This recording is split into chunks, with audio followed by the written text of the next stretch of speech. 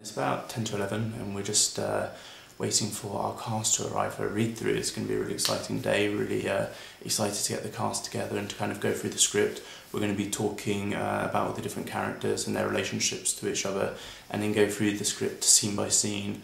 The idea is to sort of get me to a place where I can then go off and do a final rewrite on the script based on what's come out of the session and what input the actors have given me to the script and to their characters. So it should be a really exciting day. So thank you all for coming, really appreciate it.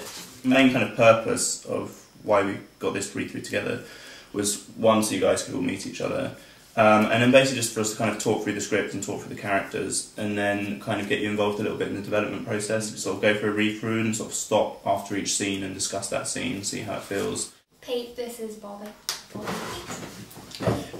Hey. Oh, and you must be Bobby. Tom. Yeah, gathered. Thanks. Did we wake you? I don't know how you can read this stuff. You know, I tried to once, but I don't think I'm wired that way. I prefer to read lighter stuff. Finally, someone normal. Hey, I'm normal too. Hi. It's about a leap of faith or something, isn't it? I'm still figuring it out, but yeah, I think so. I mean, it's actually about the absurdity of religion and... It's too hardcore for me, man, that's for sure. Nothing else would matter anymore, and you could totally live for the day and put two fingers up to all of it. Not true. It so doesn't work like that. Tom does have a point. Trust you to agree with him. Well, thinking about death gives us perspective on life. Knowing that you're going to die must offer some kind of clarity. God, you guys, seriously? So, you're probably wondering, yes, they are always like this. Okay. So does anyone want to say anything about that scene? When she says, you're probably wondering, like, are they always like this? Yeah. Like, we kind of, it feels like, you know, we've not been embarrassing, but, you know. I think that there's an element of Tom that feels a little bit embarrassed because Claire's obviously like looking down a little bit on it. So he's always thinking about that in his head of like just sort of trying to impress Claire a little bit. From what we see of them in the script, it's obviously like these are the type of things that they do on a regular basis.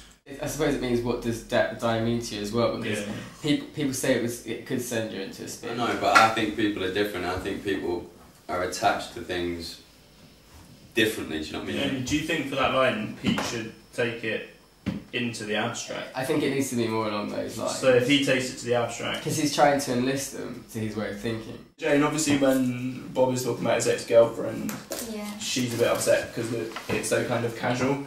I find it insensitive when people mention exes anyway. I think it's like, why are you talking about your ex? You're talking about friends. No, I think that works because again it's that kind of slightly negative, slightly casual attitude towards your ex. It basically gives Jay's anxiety and motivation beyond what happened with her and Ross. Yeah. It also means that there is something within Bobby that gives her the impression that kind of justifies her. I need to remove from people who know met before.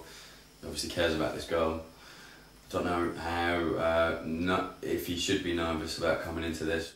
So what time is it, this scene? Like, midday, possibly after lunch. I don't know. Well, possibly midday? like it's kind of. I've just well, woken basically up. like because you've just woken up and they've basically like just woken up and had breakfast. Obviously Claire's been out buying flowers, and other stuff. Pete's been up reading for a few hours. So it's probably Sunday morning, maybe. Sunday morning, okay. You know, it starts on a Saturday and ends on a Friday. It's exactly 7 days.